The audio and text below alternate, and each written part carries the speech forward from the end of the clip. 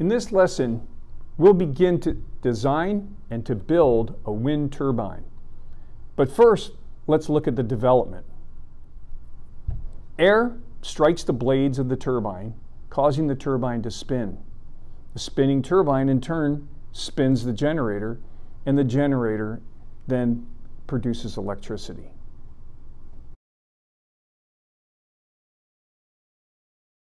We have three criteria for our wind turbine. We want it to spin as fast as possible, and we also want it to spin when the wind is blowing on it slowly.